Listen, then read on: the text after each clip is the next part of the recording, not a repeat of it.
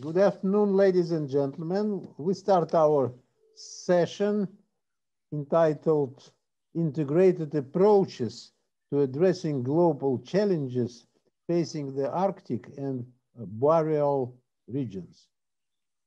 The first speaker is Professor of Forest Atmosphere Interactions, University of Helsinki, Finland, Jaana Bäck. Jaana Bäck is working on biochemical cycles and terrestrial ecology linked to climate change in boreal regions. She received her PhD in zoological plant ecology from the University of Oulu in Finland. Her expertise is in forest management, ecosystem climate feedback, and ecosystem services. She has actively been involved in the development of national, European, and global research infrastructures for integrated long-term observations of Earth's system. Professor Bäck is the vice chair of the Institute for Atmosphere and Earth System Research, INAR, at the University of Helsinki. This is a very famous institute in the field. She is author of more than 140 peer-reviewed papers in journal and books, and member in the Finnish IPBES panel. She is academician of the International Academy of Eurasian Studies and has been awarded by the Pro Scienta and the Open Science Award. Please, Jaana, the floor is yours. Thank you, Professor Gvishiani, and I'm sharing my screen. Please tell me if you are seeing it. Yes, that's fine. Okay, good.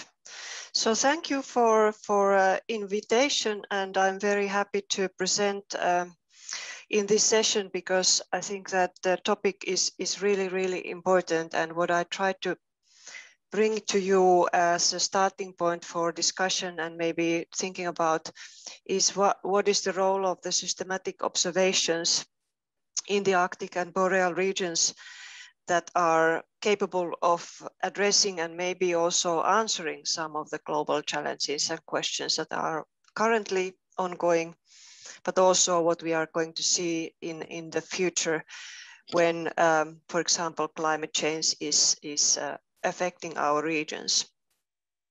I have two co-authors listed here in this presentation, but of course there are many more. The two that are listed here are founding members of PEAKS, Marko Kulmala, academician from the University of Helsinki and Institute for Atmosphere and Earth System Research. And another one is Mikael Mittel from Austria and Germany, who is the key figure of Elder ESRI, European Long-Term Ecosystem Observation Network, which I will be introducing you in the presentation as well.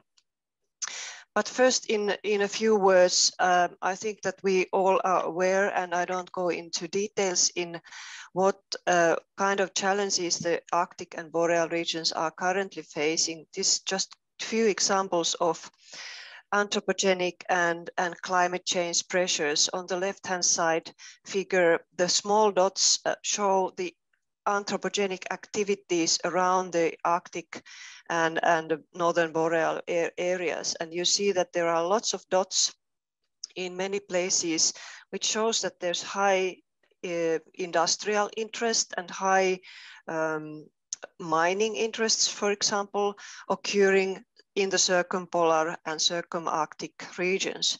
So they are clearly something that is affecting our region already very intensively for decades. The other more current research challenge or global challenge is, of course, the climate change pressure. The figure on the right-hand side shows with a color coding how intensive the climate warming has been over the last 30 decades in these different regions. And the redder color means the more changes have already been occurring. And the vast majority of the changes in the Boreal and Arctic regions, of course, are focused on the Arctic Sea and the regions that are surrounding the Arctic Sea, like the ecosystems in Siberia and northern Europe.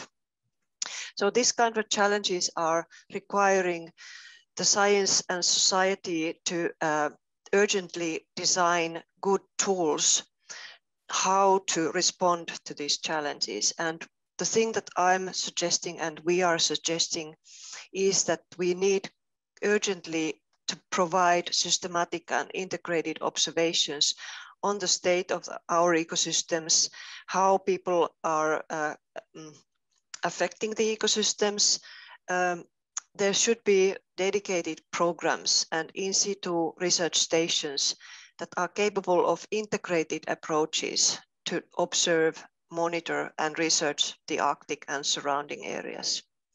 The map is showing one example of population studies in Arctic biodiversity assessment done some years ago. And here again, the details are not so important, but the colors of the small dots that you might see in your screen reflect the number of populations that have been observed in these different regions. And the striking phenomenon here is that most of these bubbles, small dots, are yellow or orange, which means that the observations on biodiversity assessment have only been done based on 1 or 2 populations only, which is way too little to be able to say anything about how habitats are changing, how the connectiveness of the environment is changing concerning the biodiversity values of the Arctic and Boreal regions. So clearly there is need for increasing the intensity and also the systematic observation schemes. Repeated measurements, of course, are needed to follow up the trends and observe what kind of drivers are affecting the state of the ecosystems. In support to observations on the ground, which is what we do in the Institute for Atmospheric and Earth System Research, of course, remote sensing and satellite observations and other airborne observations are definitely needed to be able to upscale from site-based studies to regional-based studies. And there has been initiatives in recent years towards this direction. So Marko Kulmala was providing Nature commentary in 2018, where he said that we urgently need a continuous comprehensive monitoring global Earth observatory. And this was commented or continued in a dialogue between the Chinese academician, Professor Guo Huadong, who is a chair of the DBAR Institute of Remote Sensing and Digital Earth in China, who was also saying that there is clearly need to take the first steps how to maintain, how to investigate systematically the environment. What is existing at the moment is quite promising, at least. I would say that we are starting towards these steps, and here I have a few examples of what is existing in the Arctic and Boreal regions. There is a vast network of stations, field stations. We have, they are located in the Arctic and Alpine areas that is hosted by the Interact network. That's a non-profit organization, and there are now currently about 90 stations in the circumpolar region contributing to Interact. A very prominent European example is IIASA, which is the integrated carbon observing system that has tens of stations, both observing the atmospheric conditions and greenhouse gas concentrations, but also the ecosystems and how the fluxes are created and developed in the ecosystems, and the ocean ecosystems as well, which is seen here in this map with these lines that are showing the ship tracks. Then there is ELDER, which is the European Long-Term Ecosystem and Socio-Ecology Research Infrastructure that has currently about 400 stations around Europe. About 60 of them are located above the 58 degrees north. So not a huge number, but still significant number. And it is a very well established network already several decades ago, and it's currently in development phase for becoming a European institution and legal entity. And last but not least, and concerning the vast area of east of Europe, is the PEAKS network, which is here in the bottom of the figure. This map is showing the in situ network of stations that have been identified by the PEAKS program as being able to contribute to the observation networks in China, in Far East areas of Central Asia, and then also in many areas in Russia. So it is quite promising, but of course we have to say that there are still huge areas that are not covered by these observations. So by far are we not finished with this creation of this global network. One of the examples of global networks is the ILTER, International Long-Term Ecological Observation Network, that is kind of the parent network of European ILTER. And these dots show you the global distribution of the international ELTER network.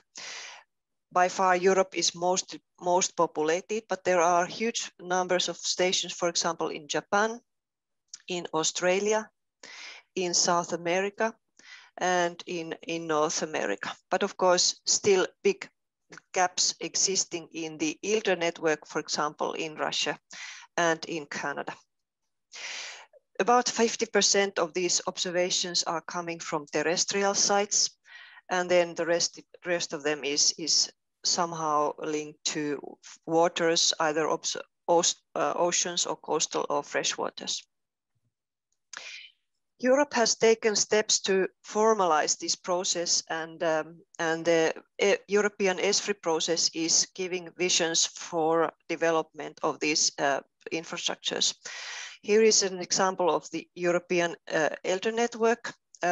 We have a vision that we will be providing well-being for all citizens, sustainable human interactions with nature, and enabling environment for scientific discovery and insights.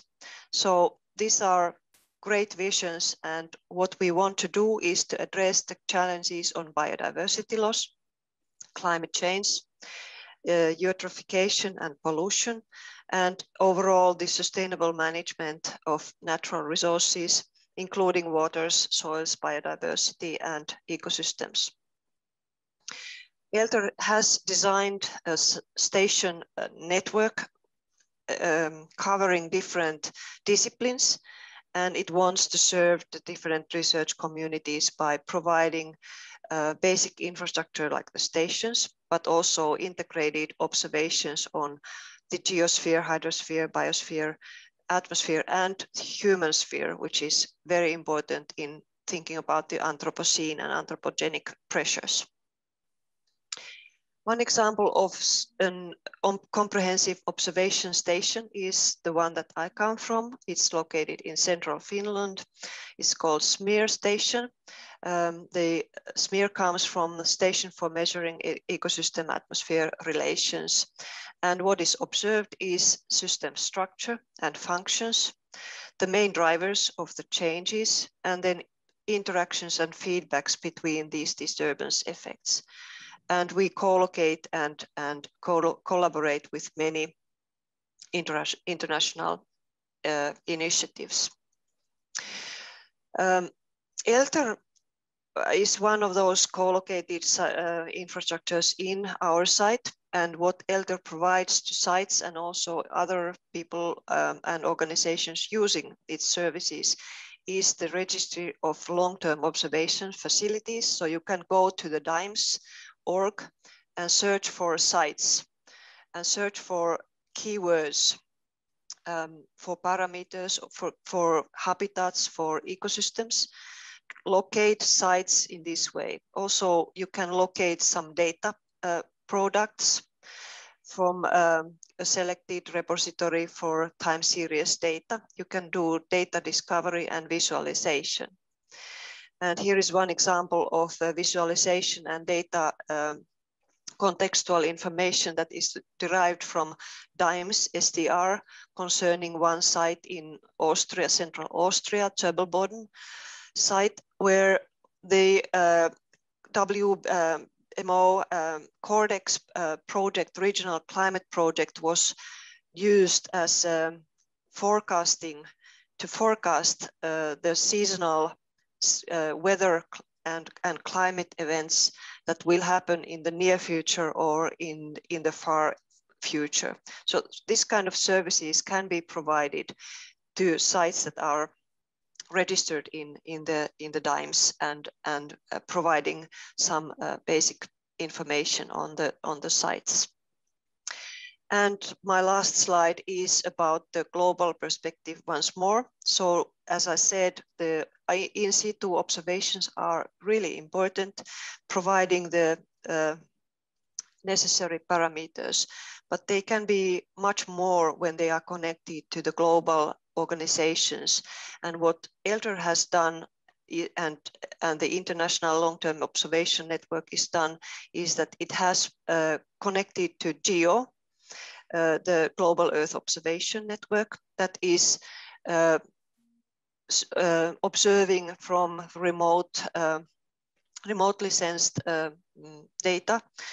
We are providing the verification and calibration for parameters that can be observed and then scaled with the help of the GEO services to use, be able to use, for example, in global terrestrial observation systems. And this is all I had to present. Thank you for your listening. Thank you very much, Dr. Bäck. Let's work in the following way, if you have no objection, that we will have two questions right away after the presentation, and then the other questions will be in the end during discussion. Two questions, please. Who would like to ask something? I would like to ask one question. I visited SMER flagship station in Huhtala. That was just before a pandemic came. And I was really impressed by the idea and by its realization. How all those observations, facilities, activities like ICOS, ELTER, ASTRIS, ACTRIS, CEOS, how they are linked to SMER? Okay, that's a very good question. The key word here is the co-location. So our SMER station is providing kind of, maybe you could call it a skeleton or a framework where these different kind of initiatives and research infrastructures can cooperate. And for example, concerning ICOS and the ELTER, there are a lot of common parameters like soil moisture or soil temperature that are needed for creating the comprehensive observations for both. So it's no need to make them duplicate. We can do it once and use it for different user groups and for different purposes. So this is our way of doing things cost efficiently and also integrate the different disciplines and different organizations so that they can effectively use the data and services that are provided by the station.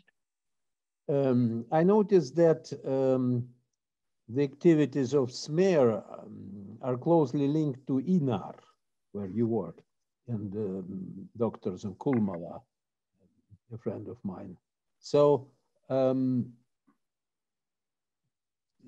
do all those networks you listed, like ICOS, ILTER, etc., they are also linked to INAR, or this is rather international?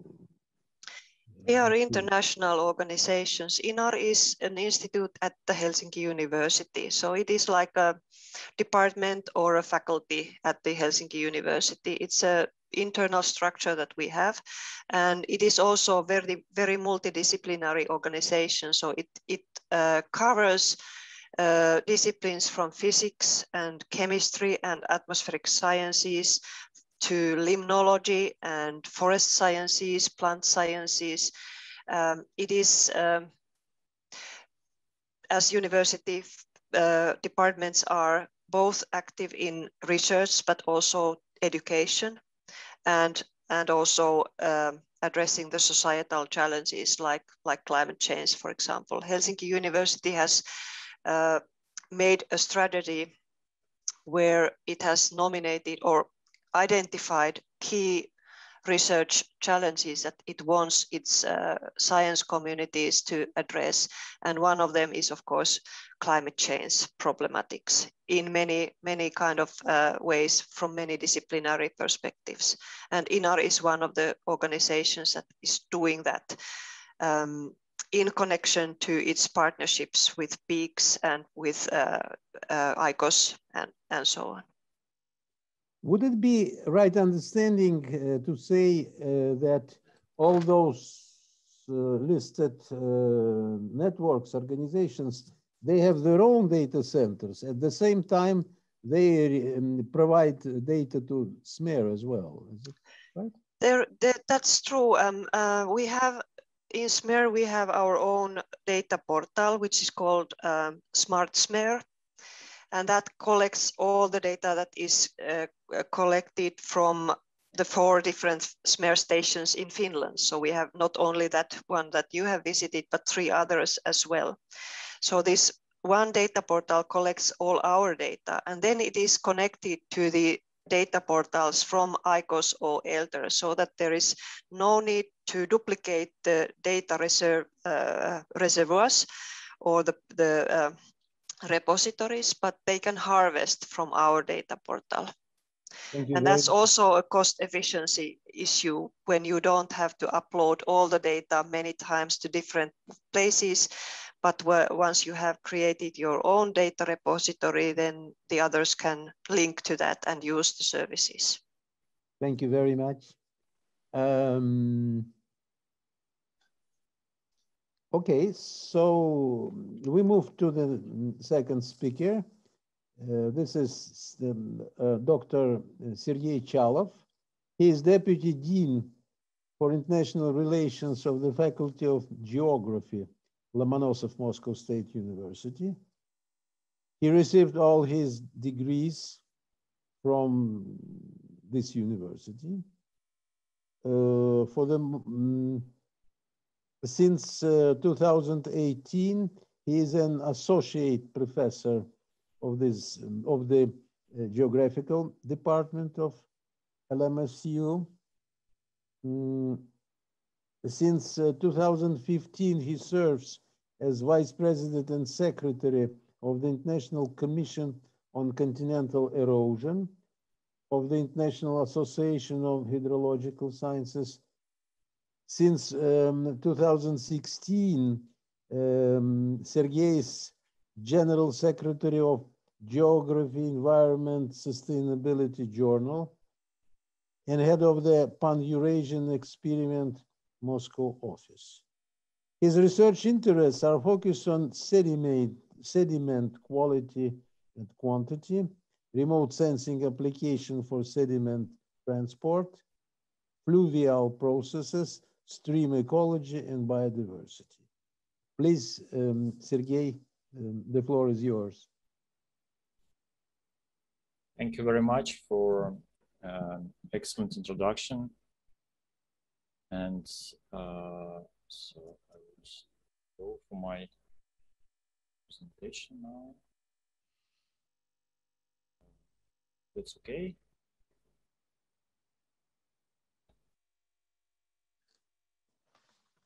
So I would start from the same few words, like to continue the previous speaker, Professor Bäck, mentioning that there is this gap in the Arctic domain related to the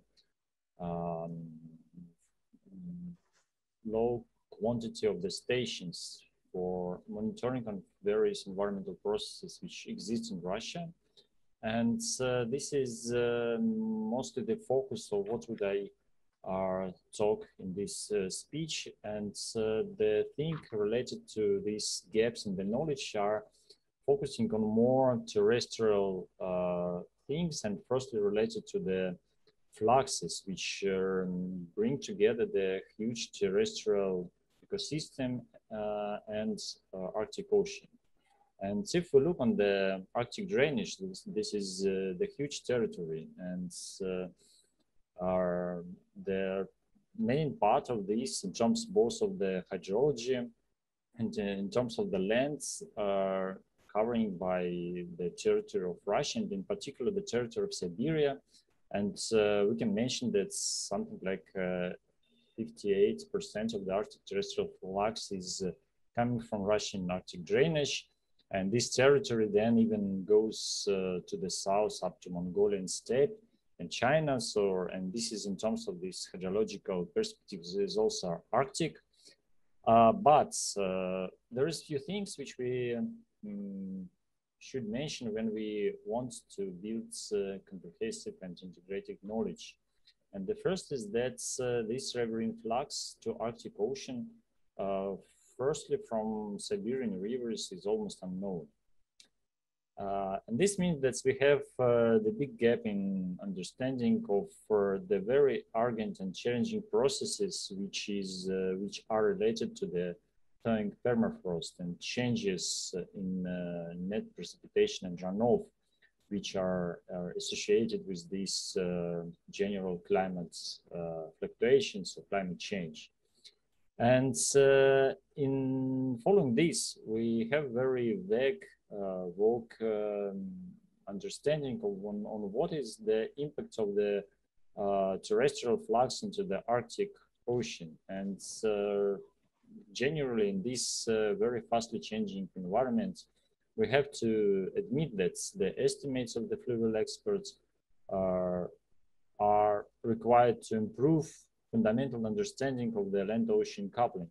And these fluvial experts are almost unknown. And on this photo, you can see that it's very nice reflection of what I said before, is this thawing permafrost on the bank of one of the largest Siberian rivers, the Kolyma River, and very well known in glaciology or in the cratology, but to say the area which is called Yedoma, Dvani Yar in the downstream of Kolyma, which is visually can be seen as the melting, as the shifting area with very fast changes of the bank line during the daytime. So this is during the hot summer season, which came here to this area, and the big flux of the also very important to the biochemical processes in the Arctic of the organic material goes toward the Arctic Ocean. And we have before no really background to estimate this flux, firstly because of there is no well-constrained estimates of the different loads, and the material is carried out by rivers in very different ways, and the point samples, as it's usually done for in geochemistry, are not sufficient to provide us with the knowledge of the flux. And this means that we have a great uncertainties in the particulate and in the dissolved chemicals flux in these huge rivers. And also the final thing which also make the knowledge very comprehensive is that the processes in the deltas remain generally unknown. What's happening with this flux in the most downstream area? And based on this, we are here in Moscow State University under PX umbrella and under collaboration with different institutions set up a comprehensive monitoring program campaign, which we called Arctic Flux. And this program was started in 2018 with the focus on making new methodological impacts on the knowledge. And on the second side of this story, that we are focusing to provide a regular campaigns with this novel type of the field investigation. And for general knowledge, what we are working with, what these rivers looks like, I will show this photo, which is the Ob River, but it's not the Ob River. Generally, it's only the very small branch of the Ob River, which is only, this branch is only 15% of the total Ob River discharge. And then you can imagine that this is the scales, what is the scales of these fluxes, what is the scales of the monitoring which we have to carry out, and what is the generally this system looks like. So, and the four catchments, which are the biggest catchments of the Siberian Arctic, the Ob, Lena, Yenisei, and Kolyma rivers, were, let's say, cut in the main downstream by our monitoring profiles stations, which were aimed to make to take the information about the both hydrology, the water, and the chemistry of the moving matter towards the ocean. And since 2018, we were developing the methodological approach and making the first campaigns. So with the focus that we are not able to carry out the constant measurements, but we are focusing on making the most, to take or to get the most different conditions in terms of hydrology. And here the dots represent these times of our field campaigns, and the blue lines is the water discharge of these four rivers during the these initial stages of these monitoring efforts. And the main focus in terms of the methodological is that we are looking on making the combination between the novel technological advances in the hydrological studies, like Doppler profiles, which make a very full and very detailed picture of the river, with the depth integrated models of the geochemical flux. So, and combining this, we can think about going towards the comprehensive knowledge of this hydrogeochemical flux. And the first results are very promising, which we have, and which are based on the very big data bank of the geochemistry. And the results are summarized briefly on the next slides. What's fundamental knowledge in the Arctic knowledge we can bring from these monitoring efforts. And the first thing which is on the table now is the knowledge about the geochemistry of these rivers. And there are a few things which are clearly seen. The main that's in general, if we take the well-known in hydrogeochemistry enrichment factor, we can say that the rivers in general are not really polluted, but there is the one outstanding river which goes far from the others in terms of their human pollution, is the Ob River, and we clearly see that in terms of the heavy metals and some of the other microelements, the levels of pollution are quite high compared both to these rivers and also to the general world averages. And if we compare the statistics which we have in the database with the other indices like the Clark's, and we can see the variability of particulate chemical elements concentration in the all these four studied rivers. And also the thing which confirmed the previous statement that's in general, compared to these world averages, the rivers represent very specific environments, and some of the elements which are related in this case not to any types of the human activities, but mostly to the lithology of these huge catchments are enriched or high in terms of the concentration, whereas there is the big number of the elements which are below the world averages. A similar story goes with the dissolved chemical elements in these fluxes, and we can identify both elements which are related to the human impacts, and again the OP river will be outstanding in this regard, as well as the other elements which are mostly related to the, let's say, natural processes, like they mentioned in these red boxes, and this means that there is the very comprehensive integration of the hydroclimatic processes, of the erosion, and of the human impacts on this huge flux into the Arctic Ocean. And summarizing this geochemical part of the existing, at the moment, these 3 years campaign, we can also identify the averages in between these rivers in terms of the enrichment of particulate and dissolved matter in these largest rivers. And then we can have a background to go further on and to come to the fluxes. And this is the way through linking the trace element concentration with the sediment concentration, and these regional types of the relationships we are able now to get. And this is the way forward for such kind of methodological outputs of the study, when we integrate the hydrodynamic and geochemistry, and from the water discharge using the sediment flux, we go to particulate flux by grain classes which are related to the sediment flux, and then we are going to the assessment of their average annual chemical flux. And here the first estimates which are here, so that's the water, and the water to from these 4 rivers to the Arctic is well known in terms of what is how it looks like. So the Yenisei is the leader, but then we go to the elements, and here the situation is much more comprehensive. So the water is not, the water runoff is not completely the leader in this chemical flux.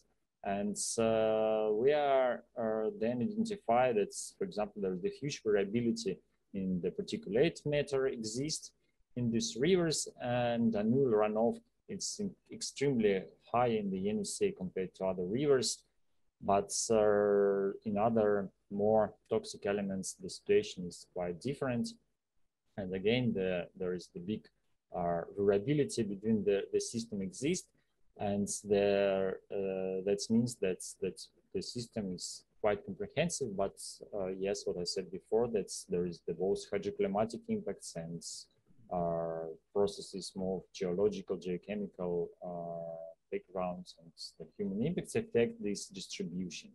But of course, this is the way, this is the initial years of this monitoring campaign, and we hope that on these maps, which plot the knowledge in the Pan-Arctic, this monitoring effort by our university and our partners will close these gaps a little bit, at least in this hydrogeochemical marine perspective. So with this, I would like to thank the conveners of this session and the organizers for this very important event, and thank you all for attention. Thank you very much, Sergey.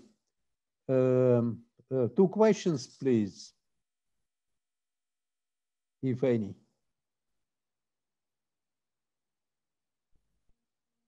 Okay, no questions. Thank you very much once again to you, Sergey, and academician Nikolay Sergeyevich, yes, thank you. With whom you presented this very interesting study together.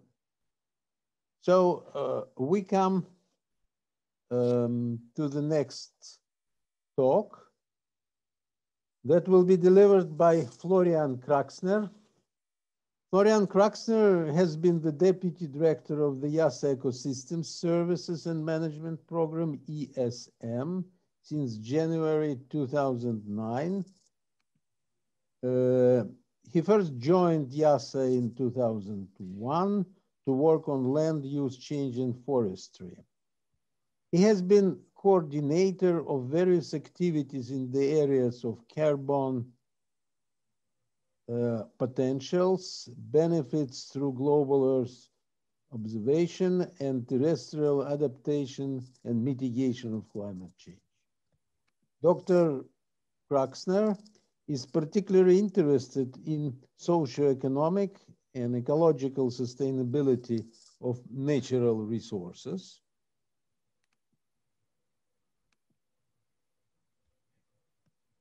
Among other roles, he serves on various scientific boards within the framework of Future Earth, International Union of Forest Research Organizations, and Asian Resilience Center. He is president of the International Boreal Forest Research Association. Please, Dr. Kraxner, the floor is yours. Thank you very much, Professor Gvishiani. I hope you can hear me all and see my slides, okay? Yes, you're that's nodding, fine. so I simply go ahead. Thank you very much for having me here today. This is a great opportunity to also show, based on my background, a little bit more on what IIASA is doing with respect to boreal forests in the area under consideration here. And of course, this is also highly interlinked with the work we are doing in the IPFRA, you mentioned it, the International Boreal Forest Research Association. So one of the big things is that there is huge expectations from all forests over the world, and particularly from boreal forests, also with respect, but not only, to climate change mitigation and a very long list of SDGs. So let me show here a little bit what we know, how we go about that. Are there novel ideas we can pursue, and how can we do that?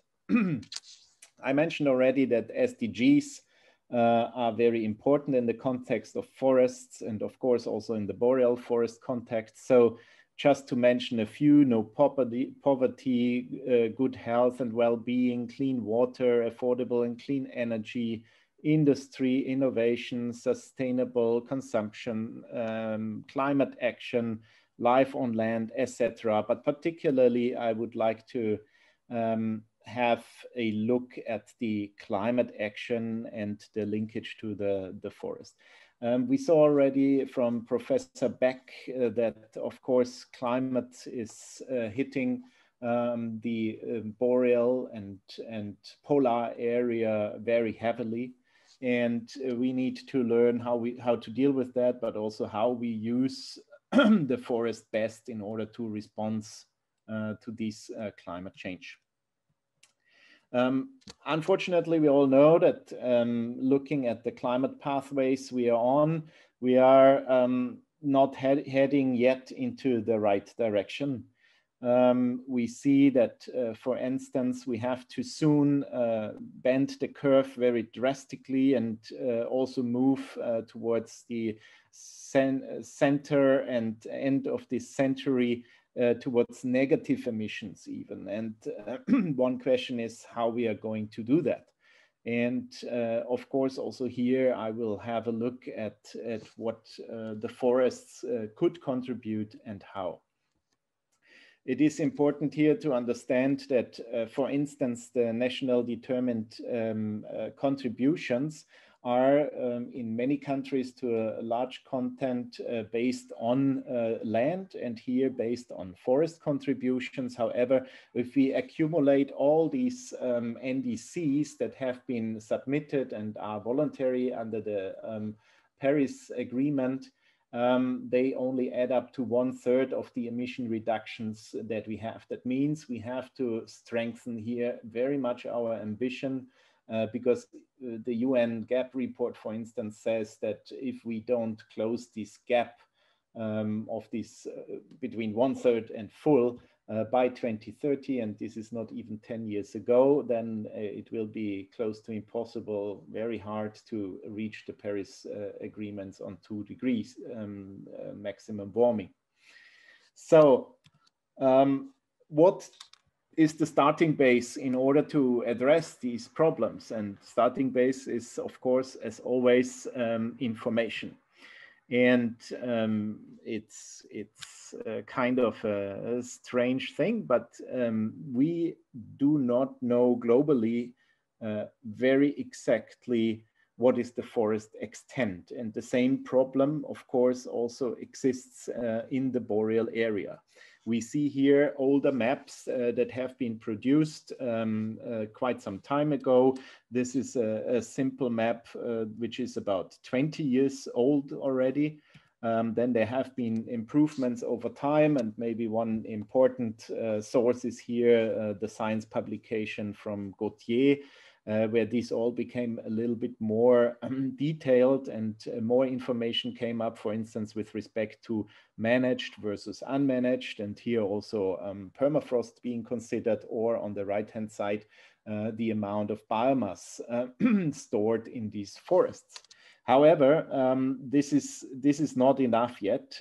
What we did, we moved on and, for instance, combined this also with market and sustainability information, and created the first map on a 1 kilometer resolution that also considers, for instance, certification and the way of sustainable management all over the Boreal forest extent. You can see this here by different colors. The blue is certified, and the red one is managed overall. Not yet enough. The importance here is always that we cannot act in this kind of arena only based on scientific information. We always have to also consider political considerations, sensitivities, but of course also borders. And so we went ahead together with the Circumboreal Working Group and tried to come up with the first politically agreed Boreal forest map. And this was kind of a next step. And here you see the final outcome. And if you are wondering what was the difference to the one before, one example is just here at the border between Sweden and Norway, where the local authorities insisted that not our scientific-based map is correct, but what they dedicated towards managed and unmanaged forests. So we had to correct this in order to be able to publish this in a report, which for the first time included all circumboreal countries, including, of course, Russia, the Nordic countries, with Norway, Sweden, and Finland, Canada, and the US. And this has been done in the framework of the IPFRA Insight process. And this is the first report, which is currently under scientific review here, which is called Sustainable Boreal Forest Management: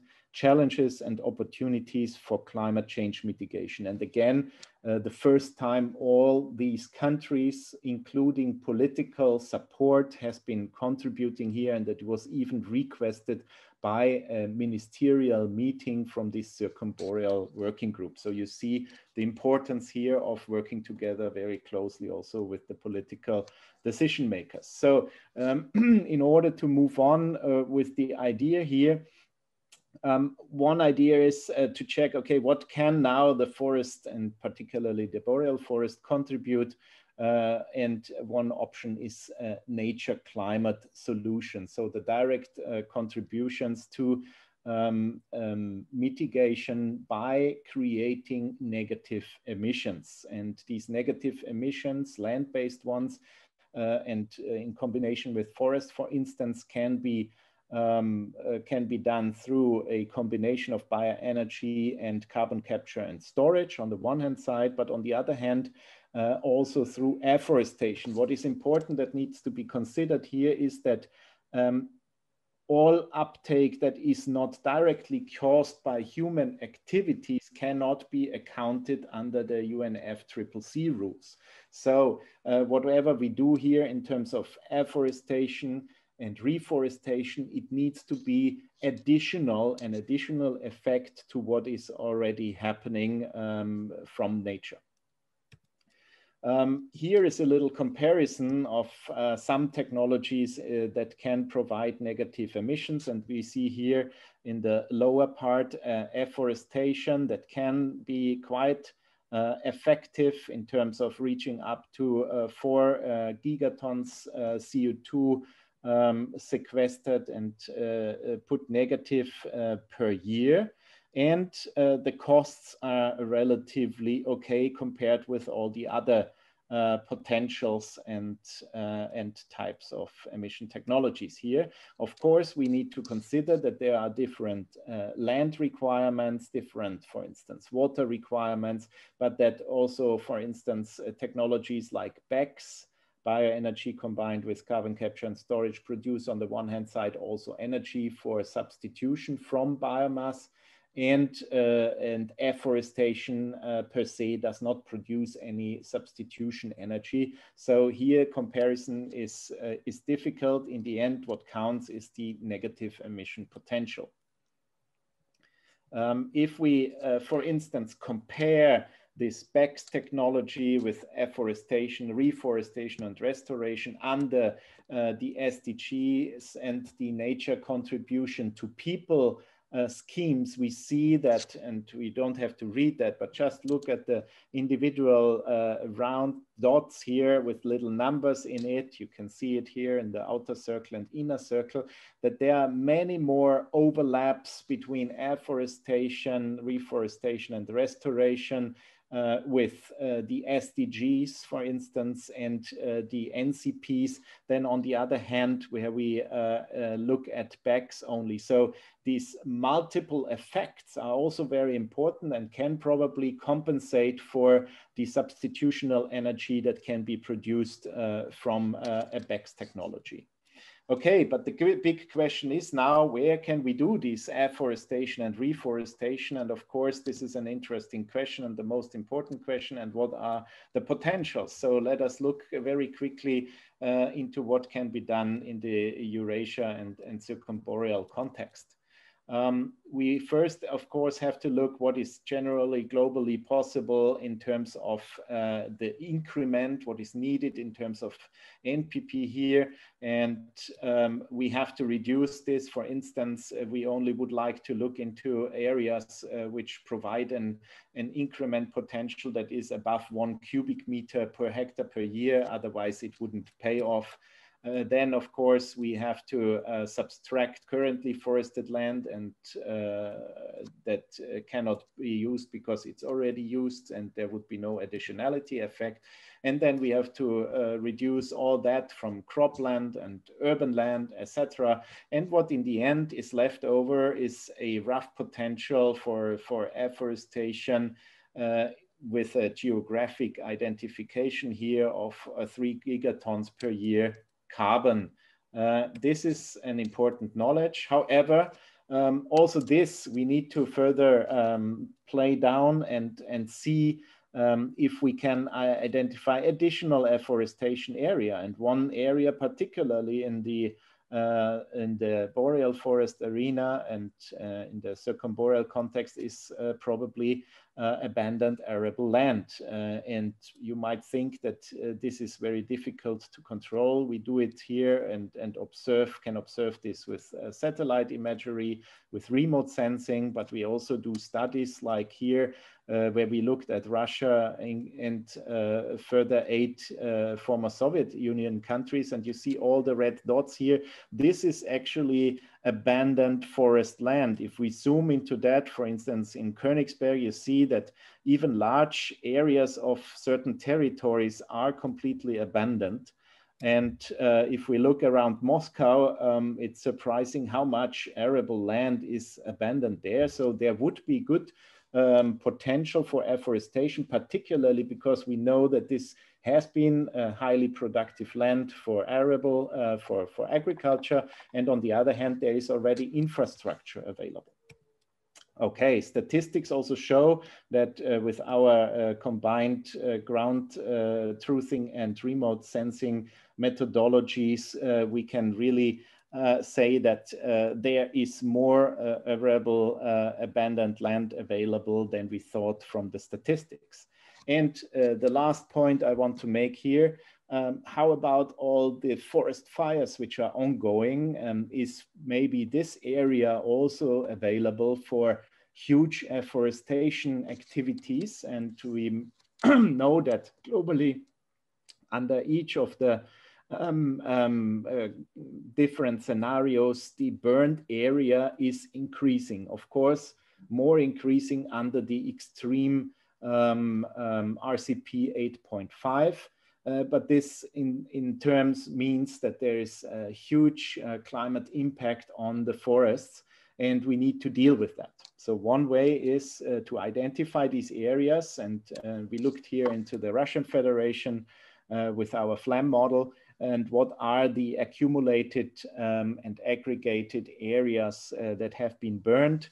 And we see, if we zoom into Krasnoyarsk Krai, for instance, that this is a substantive area, particularly that only areas are marked in red here that increase or exceed 100 hectares burned.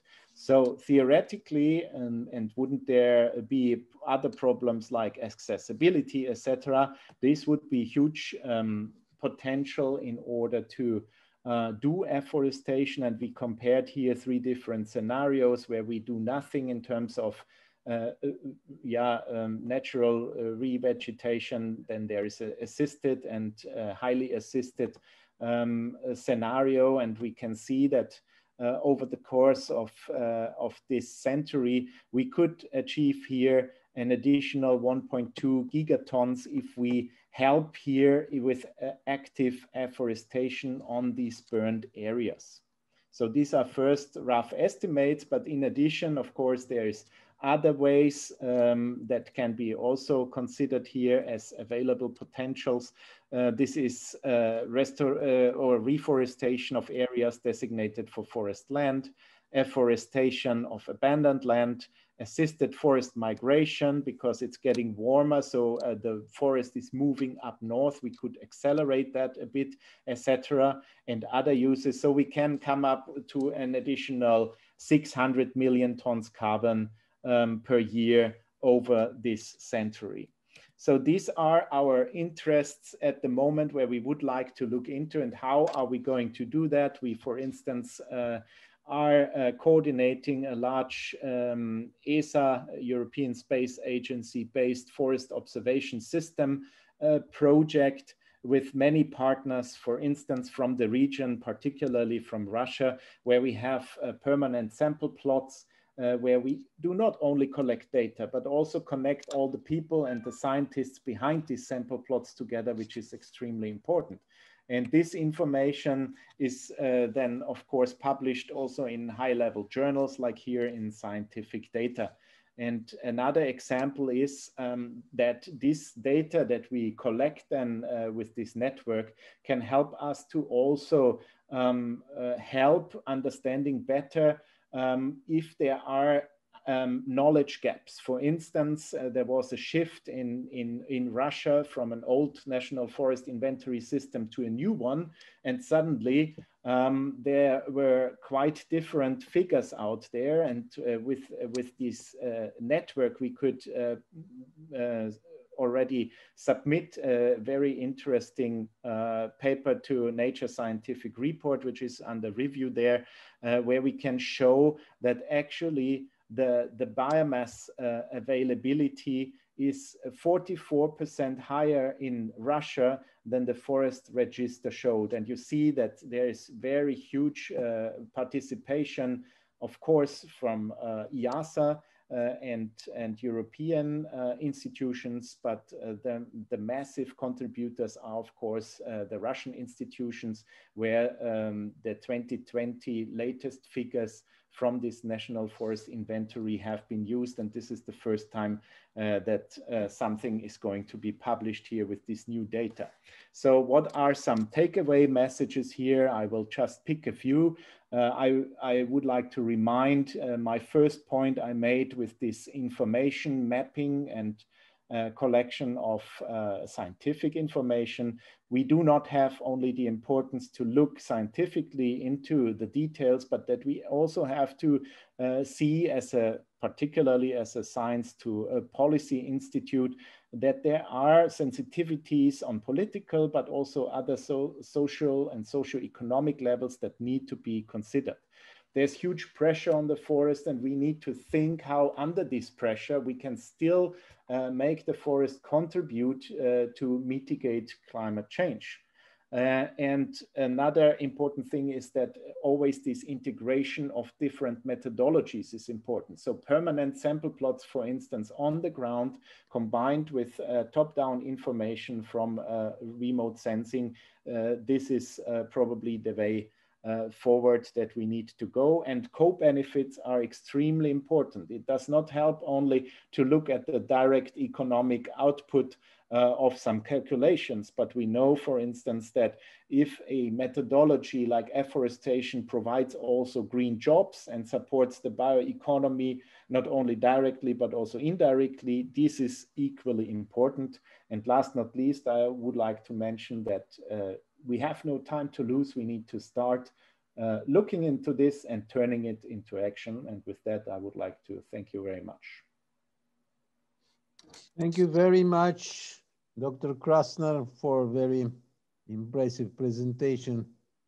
Who has questions to the speaker? Okay, I do. There is a proposal, a plan, incentives, if you wish, to probably to deploy a smear station of this Finnish international system presented in the first talk of Dr. Bäck in Russia. If this is the case, and this is under the discussion nowadays. If this is the case, where do you think would be the best place for such comprehensive observatory as far as forests are concerned and other things? Very good question, because probably not only forest belongings can be considered here, but definitely if this is you mean a center of research being established there? No, not really. This is like a flagship station of SMER. Well, like, for instance, is deployed now in Estonia. Mm-hmm. Mm-hmm. Well, I think, yeah, again, the question is not easy to answer. Considerations would be, of course, forest density. I think it cannot be at the brink of forests. It should be probably in rather unmanaged areas in order to get insight that is looking at unmanaged versus managed forest. So these are considerations I would bring in here.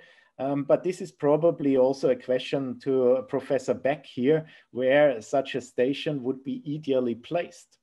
It's a very good question, and I never thought about that, but I think it would be interesting to cover a huge territory of forest that is under change.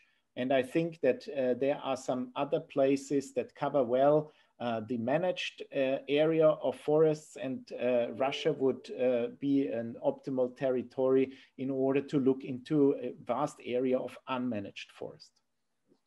There is always one thing that should be taken into account, is that, let's say, Eastern Siberia looks as an ideal location, but there is no infrastructure there. Yeah. You should have electricity, you should have roads, you should be capable to come by airplane or even helicopter, all that. Okay, so other questions, please, to the speaker. If I may comment, and I have also a question to Florian. This was a good question on the station location and distribution, and I think there's no right or wrong answers. What Markku Kulmala said in his Nature paper was that approximately in 1,000 kilometers from a distance apart from them each other would be kind of one way of looking at it, but of course it would be needed to be looked at from scientific perspective. So what is meaningful? What is the information gap that we are wanting to address here? And toward this end, I think that the one solution is that there can be a hierarchical station network, not only consisting this kind of master stations or flagship stations, but also including some that are not measuring everything, but are measuring enough basic variables that can then be used for upscaling and modeling the effects. So there is enough food for models to be then used in interpolating and upscaling the results. That would be kind of maybe an intermediate solution from the station perspective. Since we're speaking here about the big data, apparently the number of parameters measured is important. So, for instance, as I remember, your flagship observatory in Hautala measures more than thousands parameters. Yes. So what will be the number of parameters to measure for the beginning, you think? Currently, if it is 100 parameters, is it valid or not? Or... Well, I would say that 1,000 is definitely way too much for measuring in many stations. That's the flagship station property that you can do in these cases, but I would probably go something like close to 100 parameters would be even sufficient for most of the models that can be then deriving the basic characteristics of the ecosystem. And then when it's done constantly so that it is repeated in a regular intervals or measured constantly, then that would be, of course, providing good grounds on analyzing also the dynamics of features and processes. Thank you very much. Please convey my best regards to Markku Kulmala. I will, for sure. So we come to the last speaker before my observations of our session. This is Professor Mizui Ohashi, who currently works as a full professor in the University of Hyogo, Japan. She's a specialist of forest ecology and biochemistry. So in our session, we have a big deal of forest presentations, what is typical for IIASA, by the way. And the roots goes to number of very famous and important scientists who used to work in IIASA. She's a special, Mizui Ohashi is a specialist below ground biological processes of carbon dynamics and forest ecosystem.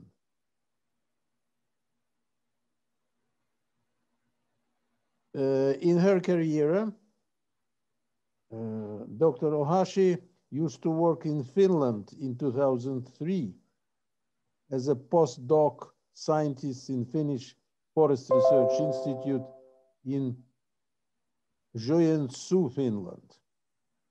In Finland, she joined an international project, Do Wood Ants Play an Important Role in Carbon and Nutrient Dynamics in Boreal Managed Forests? In 2007, Mizui got associate professor position in School of Human Science and Environment, University of Huago, and then she got full professor position there in 2016. She started several new projects that includes the role of wood roots on soil carbon dynamics and molecular composition of dissolved organic carbon in the forest in Finland and Japan. Now she wishes to connect her studies in different types of forests in Japan, Malaysia, and Finland. Please, Dr. Ohashi, the floor is yours.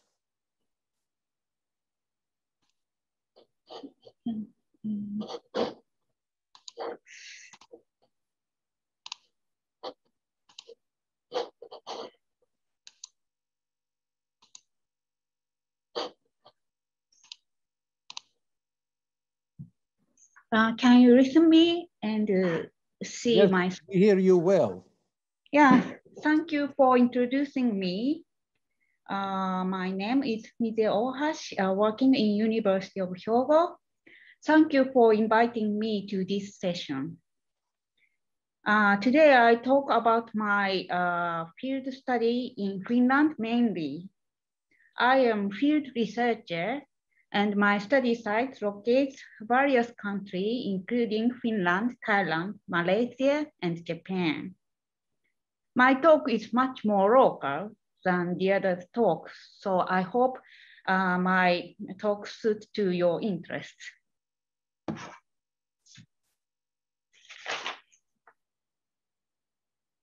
So first, I want to explain why Finland.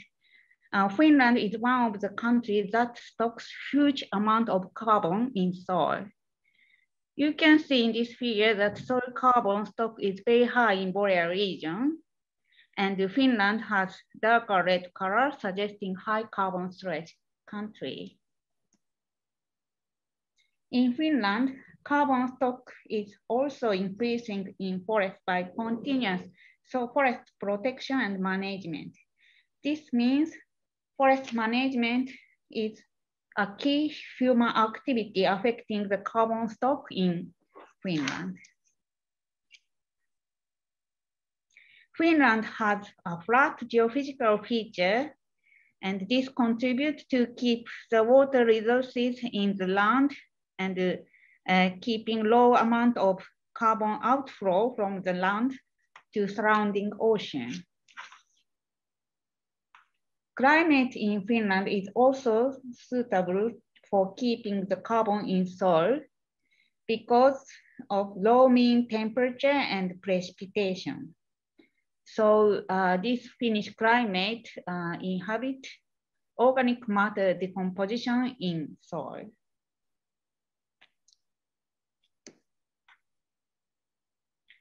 So Finland is the country that contributes carbon isolation from atmosphere because of its climate, geophysical feature, and human activities.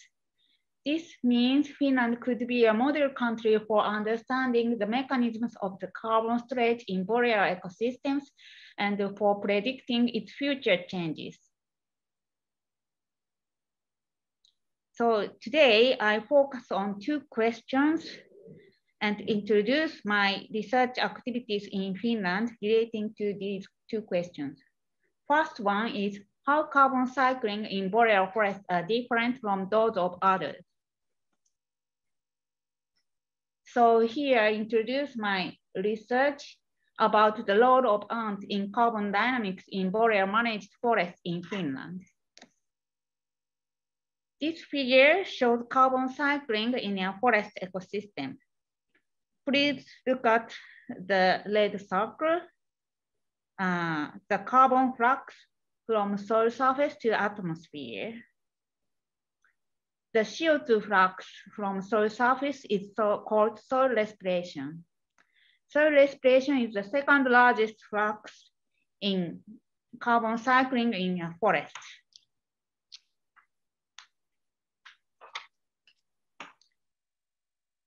All living soil organisms, roots, soil animals, and microbes contribute to soil respiration. Soil microbes and roots would be the main source of CO2. Soil animals could increase CO2 emission directly and indirectly.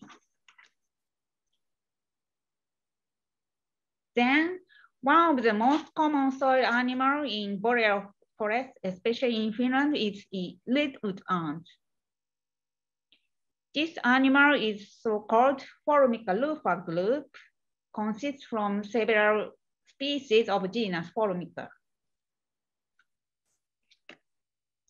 Redwood ants make a big mound in forests like the one in the photo. The size of mounds could be 1.5 meter height and 2 meter diameter. And ant mounds are made from little resin honeydew collected by ants. This means ant mounds accumulate a lot of carbon and minerals compared to surrounding forest floor. It is also known that temperature and moisture in mounds are different from those in soil because of the ant activity. The special mound environment may affect the decomposition of mound material and cause different carbon and mineral dynamics. This figure explains the hypothesis of carbon flow via ant mounds. So carbon come into mounds by as little resin honeydew insects collected by ants. Then they decompose at the ant mounds, and CO2 and DOC emission occur from the ant mounds. This could be different from the CO2 emission and DOC leaching from the forest floor in Finnish forest. So the aim of this study is we established 2 aims in this study. One is to develop a method to measure CO2 flux from ant mounds, and the other is to estimate the impact of mounds on total soil respiration. We established our study sites in Kori National Park in eastern Finland. 4 different aged stands were selected to conduct experiments. In order to measure carbon flux from ant mounds, we developed special chamber like this figure. Basic structure of the chamber is a modified closed dynamic system. Then we made a big chamber to avoid disturbance of mounds. Light and transparent material like vinyl sheet were used to keep natural environmental conditions and to finish the measurement as soon as possible. We then avoid to disturb ant behavior. This is a photo of CO2 flux measurement from ant mound using that special chamber.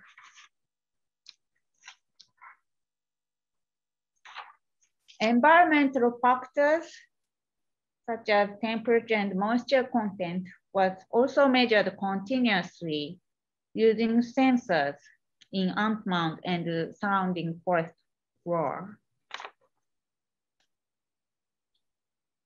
So this is a part of the result of this experiment. We found that CO2 flux from ant mound was higher than surrounding soil respiration. And the temperature and moisture content in ant mound were also higher than those in surrounding soil. And the difference between mound and soil increased in growing season because of active ant behaviors. There was no relationship in soil moisture, no relationship was observed between CO2 flux and moisture content, but we found exponential relationship with temperature in both of mound and forest floor. We found that CO2 flux from mounds increased with stand age. However, the contribution of mound CO2 flux to total soil respiration was less than 1%, very small. We also simulated the changes in mound CO2 flux and soil respiration under global warming scenarios. Our results suggest that the impact of ant mound on total CO2 flux will not change much under global warming conditions.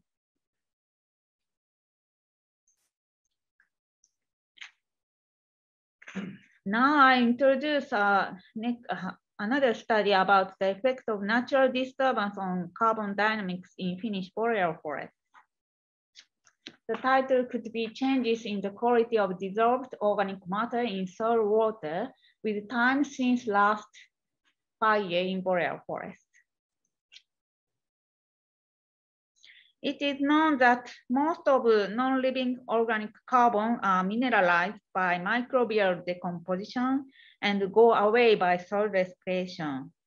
But part of the decomposed carbon dissolved into soil water and flow away from the ecosystem. And little is known about the role of DOC in carbon cycling.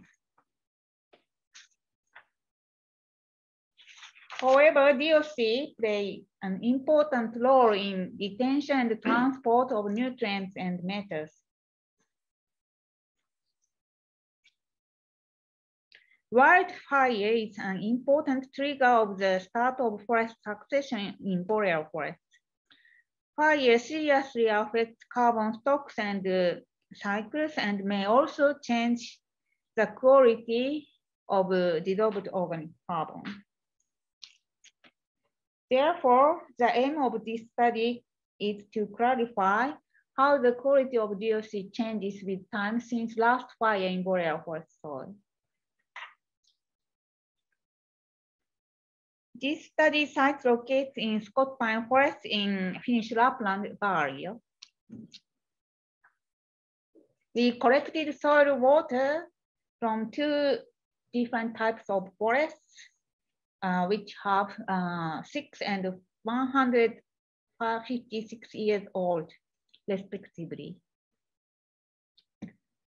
Then we analyzed the collected soil water using Fourier transform ion cyclotron resonance mass spectrometry.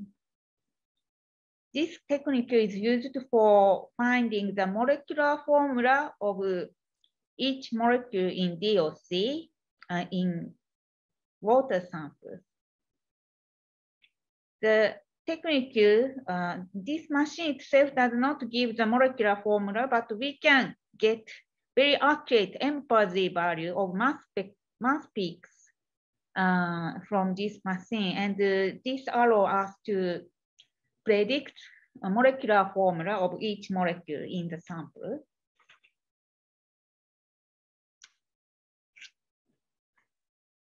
Using the number of oxygen, carbon, and hydrogen atoms in the estimated formula, we can make Van Cleveland diagram in order to divide the DOC molecules into 7 biomolecular classes: lipids, protein, amino sugar or carbohydrates, lignin, tannin, unsaturated hydrocarbon, and condensed aromatic structure derived from the black carbon made by the fire. And this figure shows the main result of this study. Our results showed lignin-like molecule and dissolved black carbon molecule are higher in less than 3 bond forest.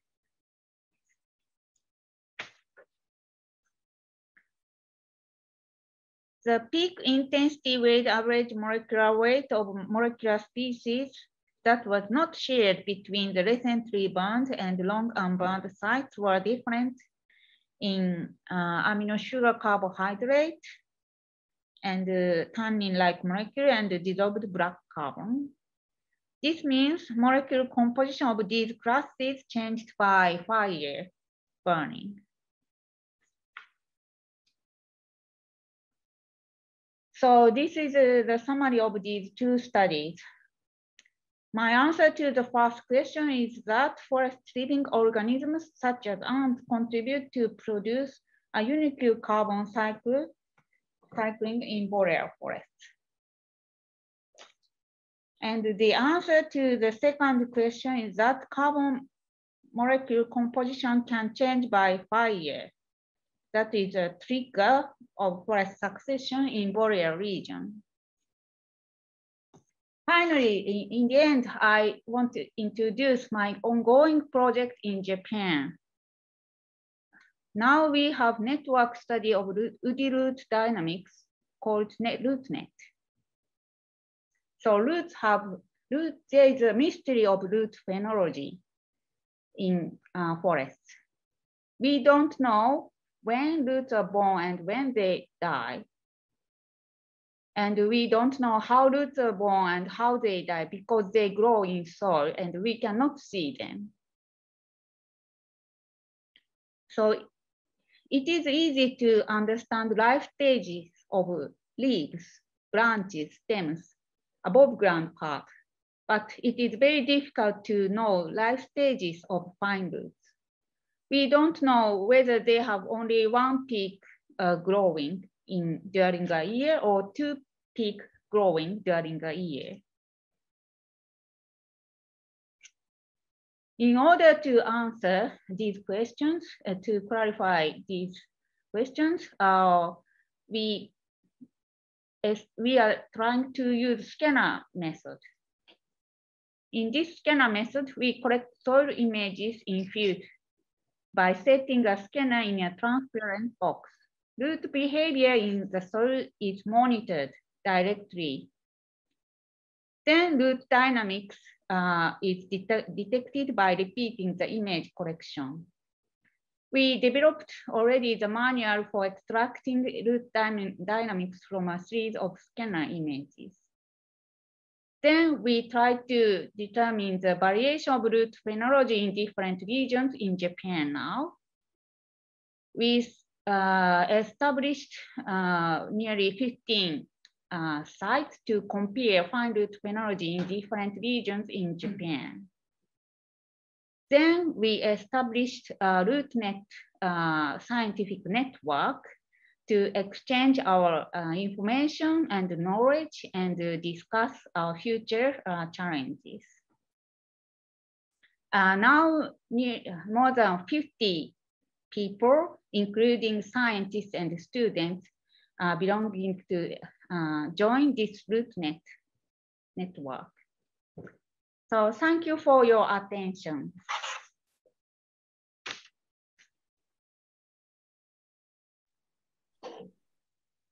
Thank you very much, Dr. Huishi, Ohashi, and your paper is open for questions. Are there any questions? No. So no immediate discussion because everything was so clearly reported. Thank you once again. And now, Sergey, I address Sergey Sizov. Can you start my presentation?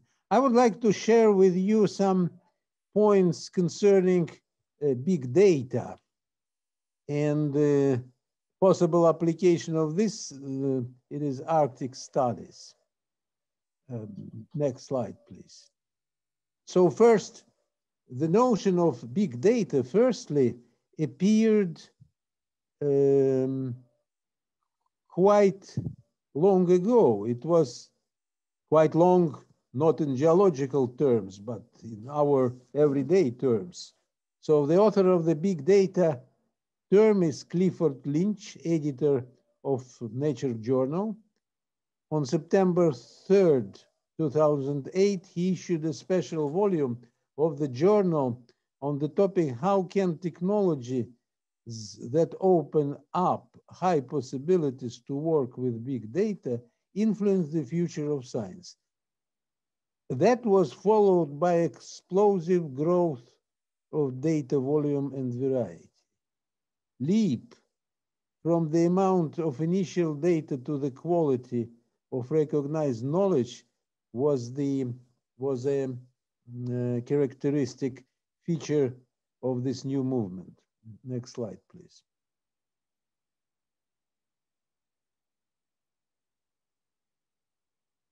Little by little, but very fast at the same time, in the 10th of the 21st century, revolution in data science appeared. The transition of the quality of the accumulated information to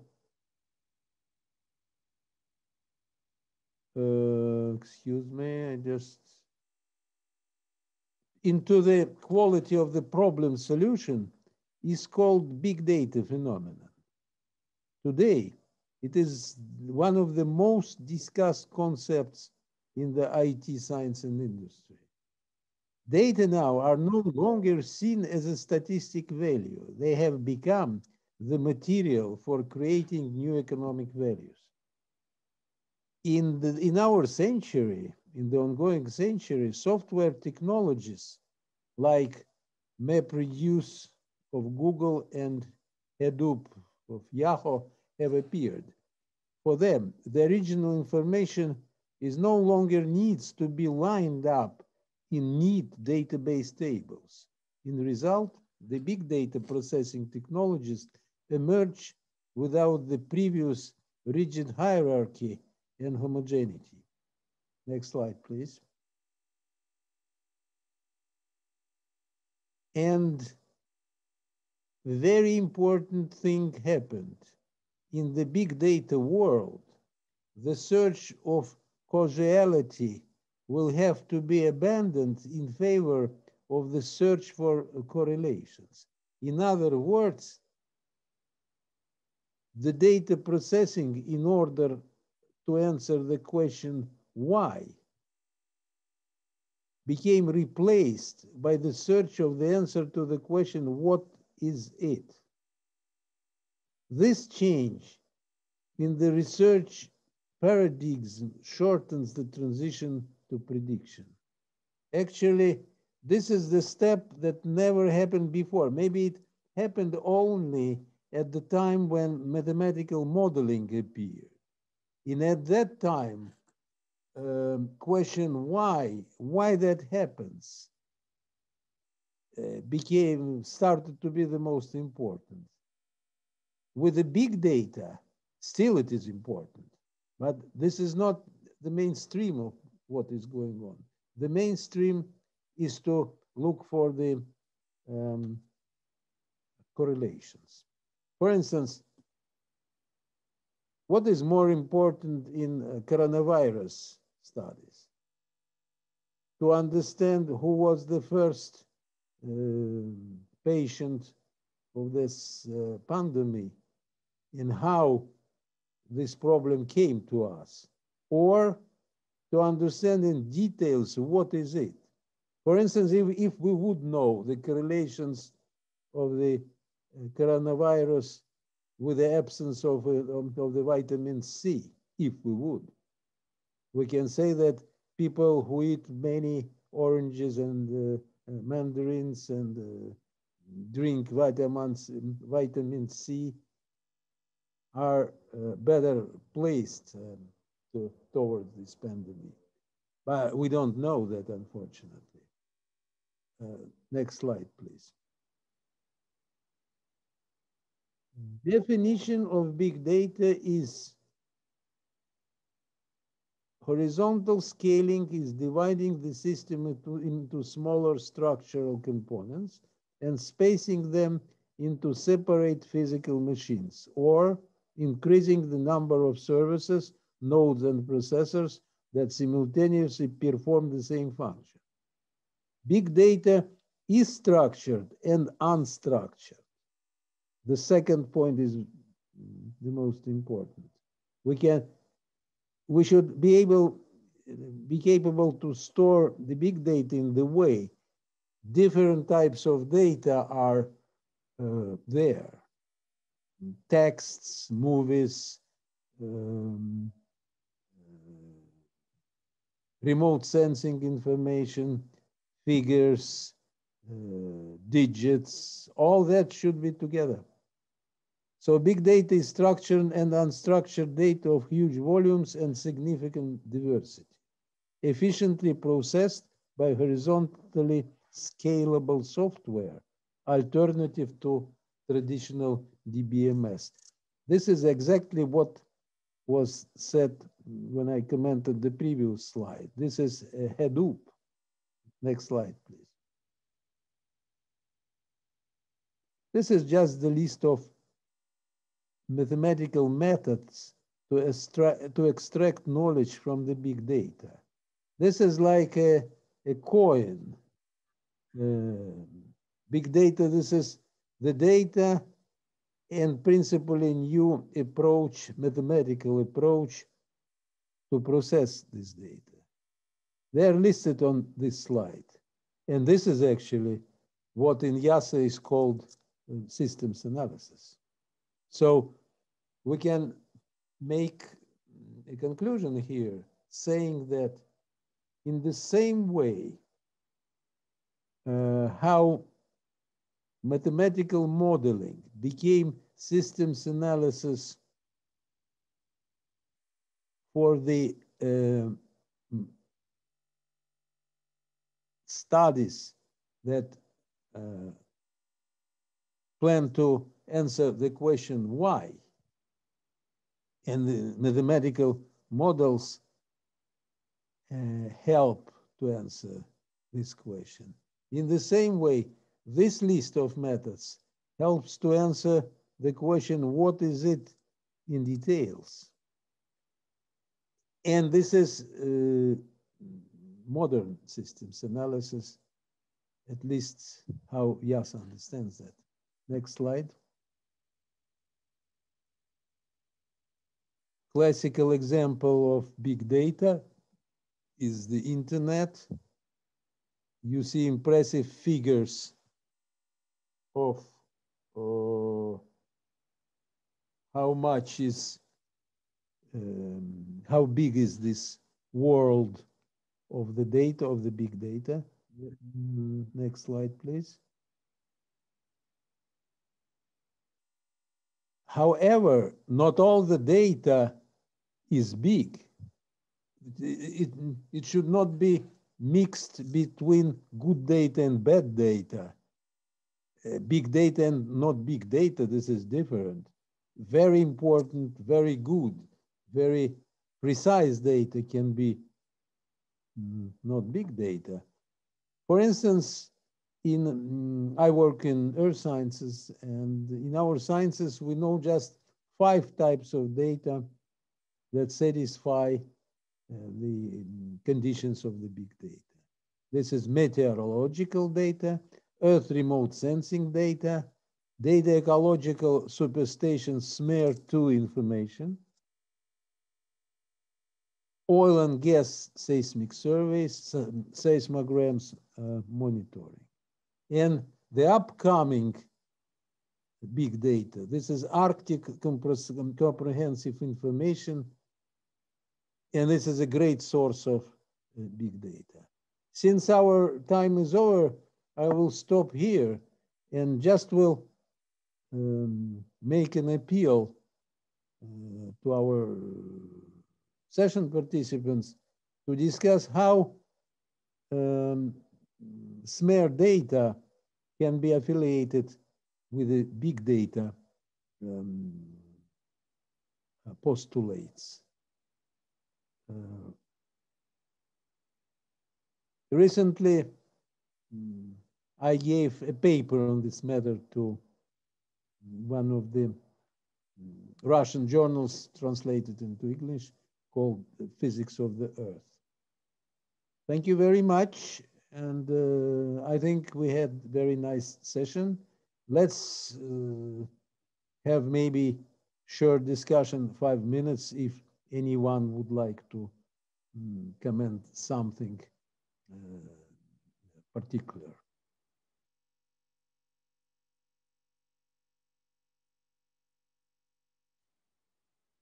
No speakers in the discussion, and we are late at the same time. So thank you very much to all of you.